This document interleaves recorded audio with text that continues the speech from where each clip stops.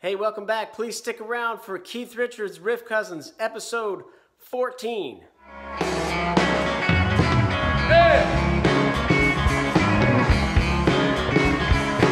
Welcome back, everybody. Today I want to talk about a move that Keith does not do all that often for some reason, but whenever he does, it's very noticeable and it's very effective. And the first instance of it that I've heard is from Monkey Man, 1969.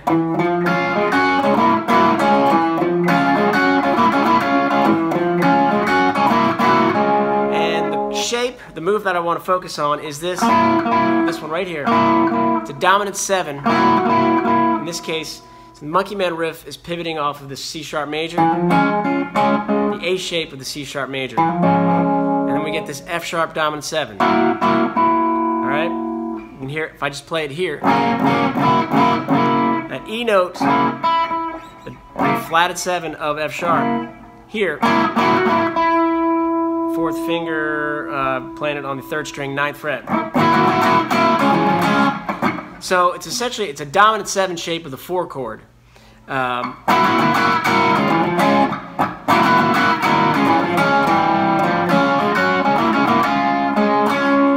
And for whatever reason, this just doesn't turn up all that often. But let me show you a couple other times where it does.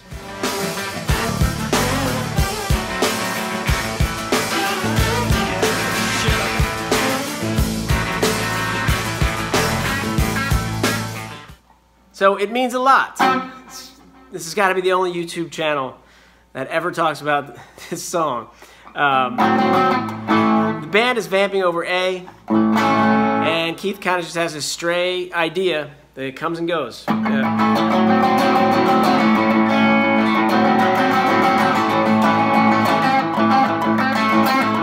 So essentially it's a D7. D7 over A. The shell of a D7. Anyway, it's a dominant 7 sound. Got my 3rd finger on the F sharp note on the 4th string, 4th fret, and my 4th finger on the C note, 5th fret, 3rd string.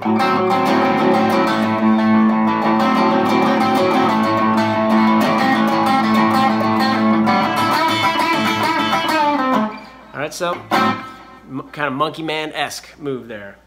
Maybe we should just call it the Monkey Man move. Here's one more. Sparks Will Fly.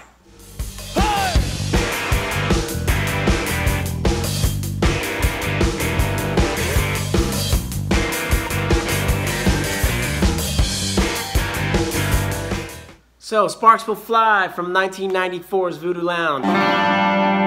It's interesting also for this intro chord. It's kind of a Keith orphan. You don't see that one come up ever again. Anyway, this one happens right before the bridge.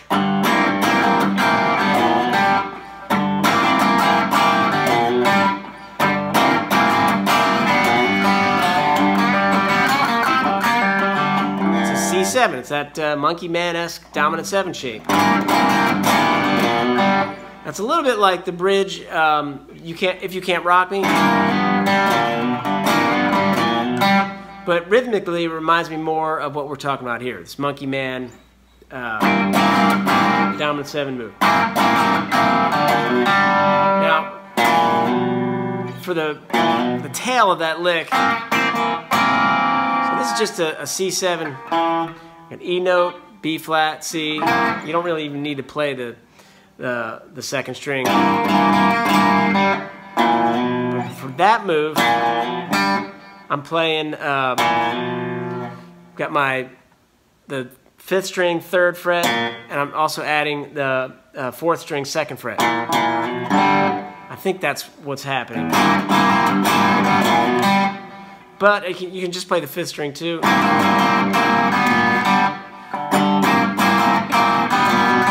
Just kind of slide it, and slur it.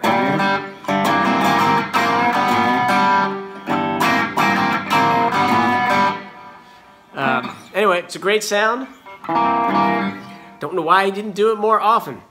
Thanks for watching. We'll see you next time.